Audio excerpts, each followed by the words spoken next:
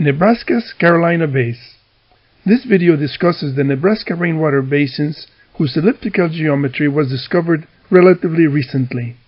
Many hypotheses about the origin of the Carolina Bays have failed to consider that the Nebraska Rainwater Basins have many features in common with the Carolina Bays, and that both may have been created by the same physical mechanisms.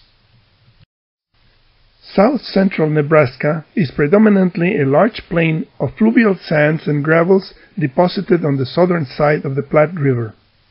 All the terrain is covered by several meters of loess, which is a loosely compacted deposit of wind-blown dust.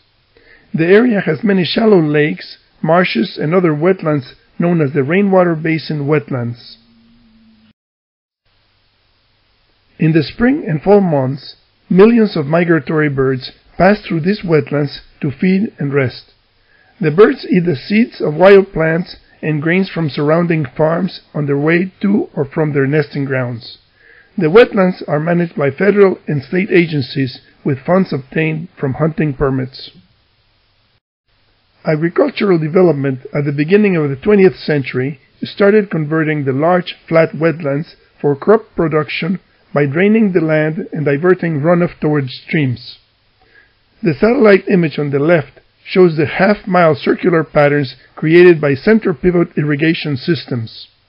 The LiDAR image of the same area on the right reveals elliptical depressions known as Nebraska Rainwater Basins that occur south of the Platte River on the loess-covered landscape. In 2001, Zamora and Kuzila presented a paper announcing that Nebraska had geological structures similar to the Carolina Bays. The Nebraska Rainwater Basins were originally discovered using digital orthophoto quadrangles, a technology that preceded LiDAR. The Nebraska Rainwater Basins are oriented from the northeast to the southwest, almost perpendicular to the orientation of the Carolina Bays. The paper announcing that the Nebraska Rainwater Basins were analogous to the Carolina Bays was preceded by a geological exploration of the Nebraska Basins in 1994 by Kuzila. This earlier work drilled 17 test holes in 2 sample areas to determine loess thickness and stratigraphy. This image is for sample area 1.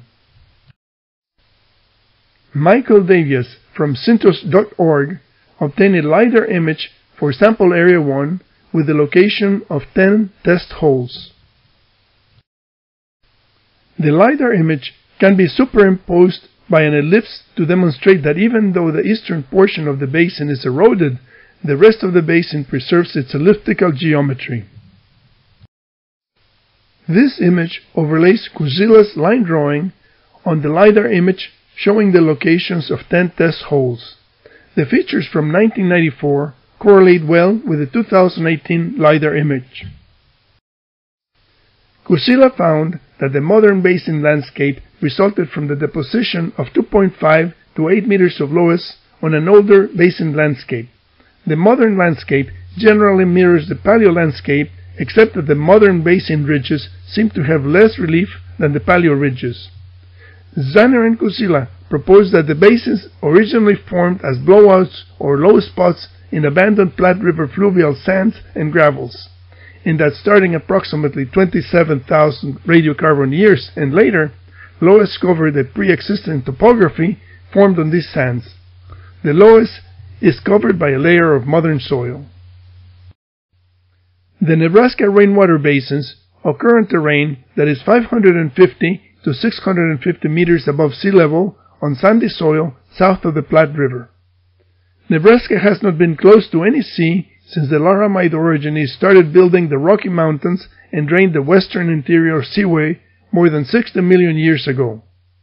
In contrast to the coarse, loess-covered terrain in Nebraska, the Carolina Bays occur in fairly smooth sandy terrain at elevations usually not exceeding 50 meters above sea level and within 100 kilometers from the Atlantic coastline.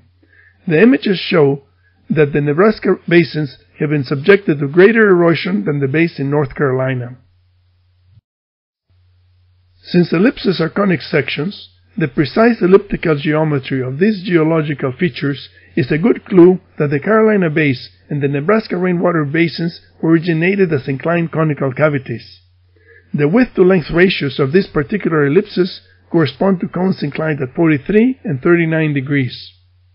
The glacier ice impact hypothesis proposes that an impact on the Laurentide ice sheet ejected ice boulders, and that the secondary impacts of these ice boulders created the inclined conical cavities that produce the Nebraska and East Coast features. In order to justify the dates obtained from the cores, the impacts in Nebraska would have had to create inclined conical cavities on the lowest covered landscape, and viscous relaxation would have had to restore the original stratigraphy. Although experiments have shown that viscous relaxation can restore the stratigraphy of a cavity created by a plastic deformation, additional impact experiments are needed to determine the mechanism by which loess with its modern soil cover is restored on the top layer. There is still plenty of work to be done to understand exactly what happened in North America toward the end of the Ice Age.